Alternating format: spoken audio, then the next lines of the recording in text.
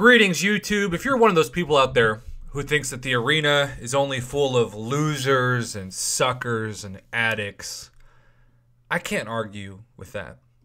I feel at times doing this every day for hours a day that I am a loser and a sucker, and I'm certainly a non-deniable addict.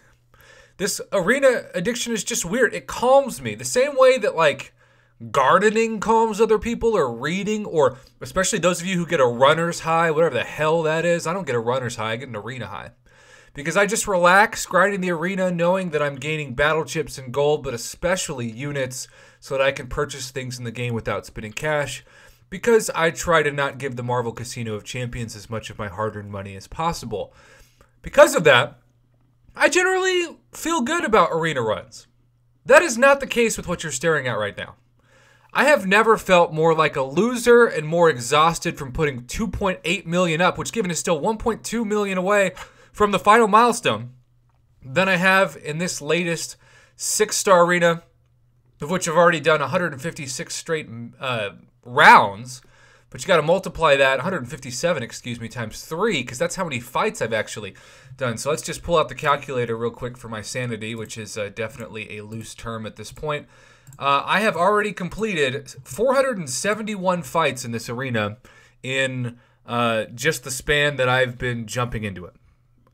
That has allowed me to claim this milestone. You can see that I have 500 6-star shards to get me above 10,000. And I'm one of those people who, because I'm addicted to the arena, I get excited about forming a new 6-star arena team, which is divisible by a multiple or factor of 3, and I'm one new 6-star away. So the question is, what new champ could Kabam give me? Or preferably, hopefully, if it's got to be a dupe, if you've been following my channel at all this year, you know what dupe I'm looking for. It's this Chica Ghost, who some of you sent me a picture of that you actually got thanks to the anniversary gift, which is amazing. Congratulations and kudos to Kabam for giving it in the first place. But yeah, Ghost or Gambit, Stealth Spidey, Sunspot, Captain Marvel movie would be amazing dupes. So would Warlock. I've got a bunch of really good unawakened 6-stars, and I've got a bunch of dupes I really don't want to see at all. So the question is, for 6-star number 92, I believe it is, what is Kabam going to give me for grinding my soul away out of my body again? Now, last time when Katie Candy, my Battle Realm bestie, suggested purchasing Storm P90X, it actually worked out.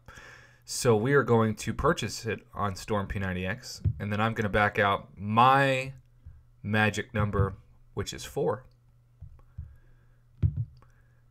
And then we're just going to let this thing on the reel after we go around 4 times. Because if you've got a favorite number, I would say just do this. Back out how many times you want. Go around the reel as many times as that number is. It's 4. Drag it to the bottom right. And then set it on the reel. Even if it's a trash champion I don't have as a 6-star, like a King Groot, for example. If it's a new champion, the arena team will help. But obviously, if I'm asking the MCOC gods to spare me some excitement after the grind that was this new arena, I would want a really good dupe or a great new champion like a Red Mags, for example. All right, Domino, what's up? Captain Marvel movie, what's up? Void? Oh, no! No! Well, it's a new champion, but man, it was Void and it was Storm P90X. And it was a troll roll in between the two. I got really excited thinking about Void for a second there. He is one of those puzzle piece champions, I like to call them. You land on him, and it's a third of the puzzle. And then you got to awaken him, which is the second third. And then a high sig, which is the last third to complete the puzzle. Now I've got both Iron Mans unawakened. If this doesn't sum up what you get for giving your soul to Kabam in this new 6-star arena that you can only use 2 stars and 1 stars, I don't know what it is. But it's a new person, so at least I can use him in the arena, so I'm thankful for that. And I have even arena teams. That was my minimum goal. But yikes, YouTube. There's going to be a lot of people who go, oh no, when they see this. And you know what? That's probably how you should react.